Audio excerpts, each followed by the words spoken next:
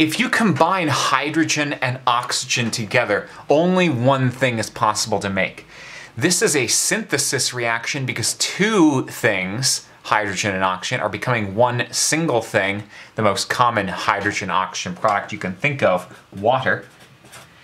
But you can also consider it to be a combustion because hydrogen burning in oxygen will also give you the H2O product. I should write that this was a gas. Hydrogen's a gas at room temperature. Oxygen's a gas.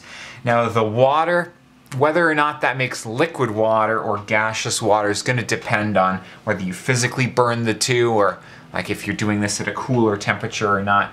Your teacher shouldn't care whether you use gas or liquid unless they already told you which one they wanted. So hydrogen and oxygen makes water. Beautiful. Let's balance it together.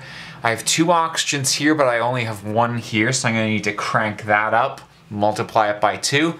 But now I have 4 hydrogens on the right, and I need 4 here. How do I turn 2 to 4? I double it.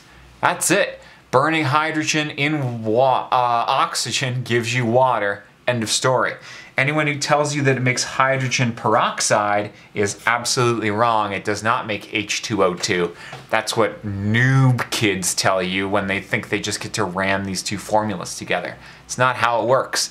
H generally brings a charge of +1, and O generally brings a charge of -2. You crisscross those to make a formula, you're going to get H2O, not H2O2. Hey, accept it. Best of luck.